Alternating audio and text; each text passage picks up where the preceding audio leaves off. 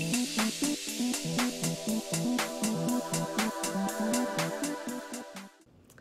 guys, welcome back to my channel. Today I am going to do a quick cook with me video for you because I'm going to be attempting to make my grandmother's fudge pie recipe. This was a pie that I grew up eating. In fact, I think it was pretty much the only pie I ate. I'm not a huge pie person, but I could never say no to her fudge pie. She's been gone about 10, maybe 11 years now. Gosh, has it been longer? I think it's 11. So, you know, several of my aunts had this recipe. I actually had to text my Aunt Gail for this recipe, and she had it. And it's definitely one of those older recipes that has the ingredients, but very few instructions. So I've done a little bit of research online to try and help me with like the techniques. And it's nothing too fancy, but I'm really not a baker. And so I just felt like I needed some guidance. But I thought it might be fun to film just because it's either gonna be a huge success or a big fat fail. So let's get started. Okay, so I've got my little cheat sheet here. There's really not many ingredients. I've got 1.5 cups of sugar right here, which is pretty standard for a fudge pie. I don't know if this is a secret recipe in our family. I found other recipes very similar online, but so if I'm vague, it's because I've been told that it's a secret recipe and I'm not allowed to give it away. But anyway, I've got 1.5 cups of sugar in here, and then I need to, I think you just dump everything in your bowl. So I've got some butter that I've let soften to room temperature. And then I need to get 2 eggs. Okay, I've got my 2 eggs. I'm gonna get something to put these in. Get a trash bowl going here.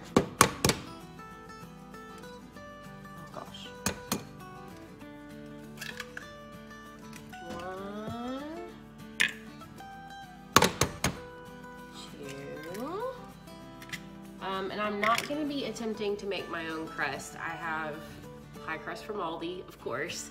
So I'm gonna have to figure out what to do with that. Okay, I get a little overwhelmed when I'm baking because it's just not my comfort zone, and I feel like, oops, we're going crooked. I feel like there's a lot of science involved that I'm just not really, I don't understand.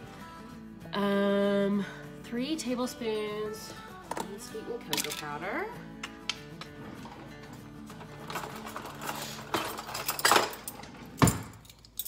So I lent this recipe out to a coworker recently for their 4th of July party, and it didn't come out quite right. Like, it looked beautiful on the top, there was no cracks, but it was like liquid in the middle. So, I mean, to me that sounds like it just wasn't left in the oven long enough. But again, I'm not an expert baker, I'm not sure. It sounded to me like it just didn't set. So that's kind of why I'm taking on this challenge right now too, because I want to prove that it can turn out well. Because again, I ate it my whole childhood and I know it's delicious. Got some vanilla here.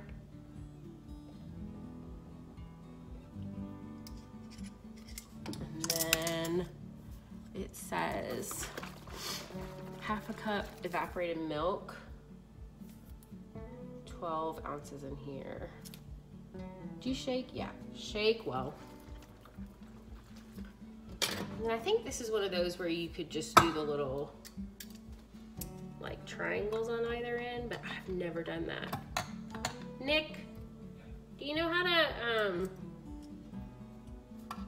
just like pop the, oh wait, I figured it out. Yeah, like a can. Yeah. Do I just want to do one on each side? Look! You can just do one. No, but I think you're supposed to do 2. Doesn't 2 like help it flow better? Maybe, yeah. I think that's a thing. Okay. 1/2 cup. Oh. Did it come out? What is that? Evaporated milk. Oh. Evaporated milk makes me think it's gonna be In the air. powdery. Well, not in the air, but like, okay. Baking is hard. Okay, I think that's all of the ingredients. And then 1 unbaked pie crust. Okay, I'm gonna set these aside because it says not to overmix. I think this angle's not gonna be very good. Let's see. I feel super out of my element right now. Thanks for your encouragement. Aldi pie crust, you can get 2 in a package. Bakes in just 10 to 12 minutes. Do I need to bring crust to room temperature? Boo! Or microwave on defrost for 10 to 20 seconds per sleeve. I don't know. I also don't know how to work the defrost, but it's cool. We can do this. What if I just did 20 seconds? Let's just do that. Oh, that's the crust. Yeah. And then I think this one we can just freeze. I think you're gonna be in this video since you're helping me. Hello. Okay. So, oh wait, I need the directions on what to do now.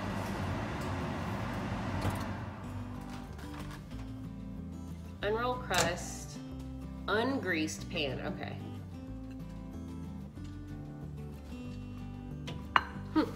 Okay. Ooh, that worked, okay. We got this. Oh, I think I did it too hot.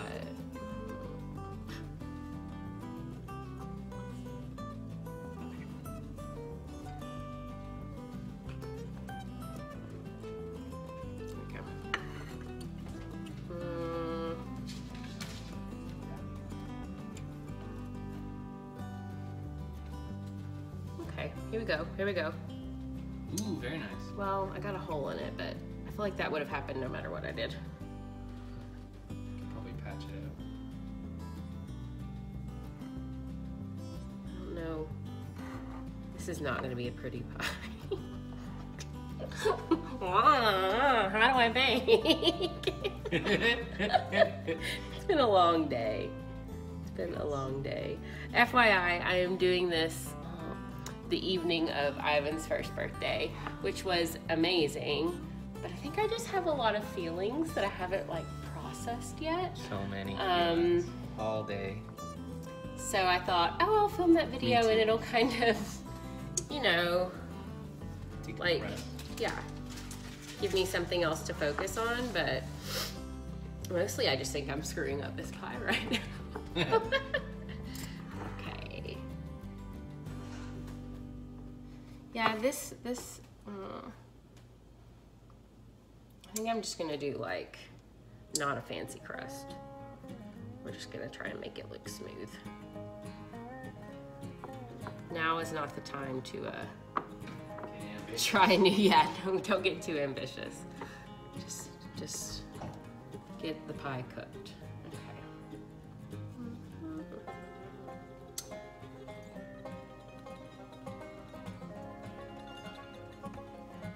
Okay. When you put it in the pan, do you have to poke holes in it? Ice cream or pudding pie.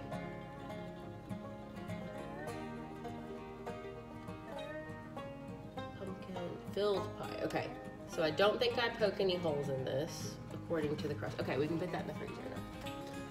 All right. That is my store-bought crust. We've got a little thin spot here.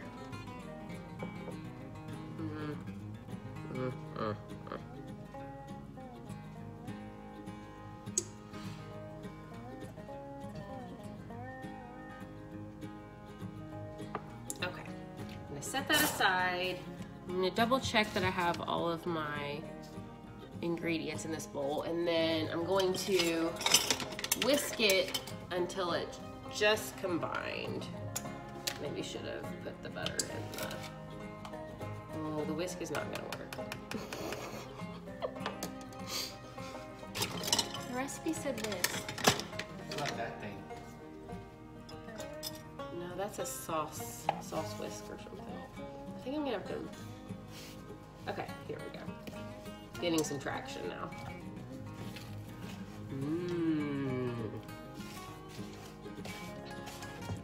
So if I remember correctly, which I think I do, this is a very rich pie. I think you can only eat like a tiny slice. And I don't even think we usually put ice cream or anything on top of it, but it would probably be really good with ice cream or like homemade, probably homemade whipped cream would be pretty delish. All right.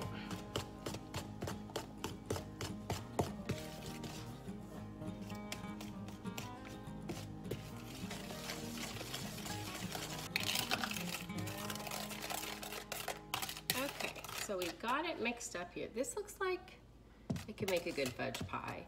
I don't know, I feel like it's like, I don't know, missing something. But I'm following the recipe. I believe in this recipe. We can do it. So, we pour it into the pie crust.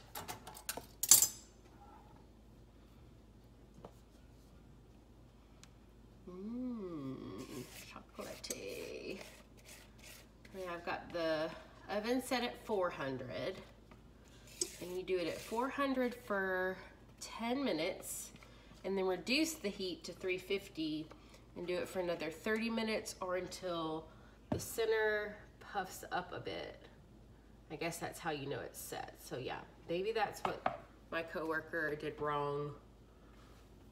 We'll see. I'm gonna put this puppy in the oven and I'll see you in about 45-ish minutes.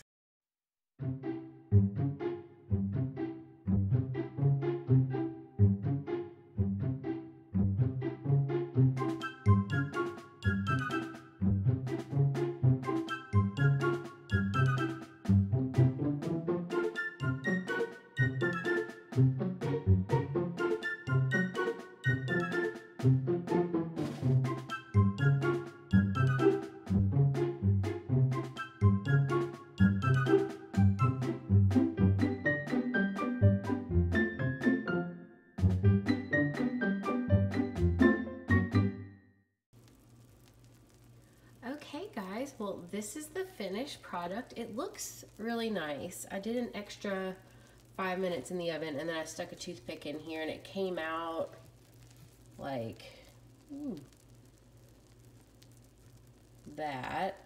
So it's not too sludgy at least, and I just figured that's good enough. I'm actually gonna let this set overnight and then maybe we'll try a piece in the morning before our family comes over to eat it, just to make sure that it tastes okay. So I'm gonna check in with you in the morning and we'll kind of know if this was a success or not.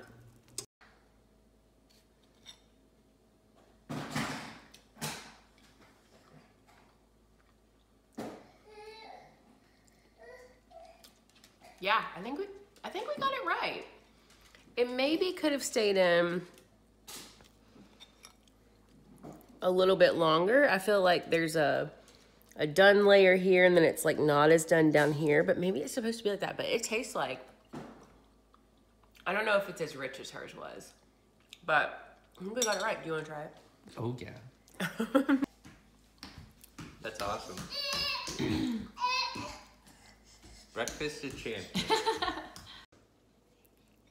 So it looks like we were pretty successful with the pie. Again, it wasn't a pretty pie. It definitely had the cracks in it that my grandmother was complaining about. So I don't know, again, I'm not a baker. I don't know much about preventing cracks in pies, but for a first attempt, I feel pretty accomplished. Yeah. So anyway, I hope you enjoyed this cook with me video. I will link a similar recipe in the description box so that you can try and make a Southern fudge pie as well. If you like this video, please give it a thumbs up and don't forget to subscribe to my channel. I'll talk to you next time. Bye.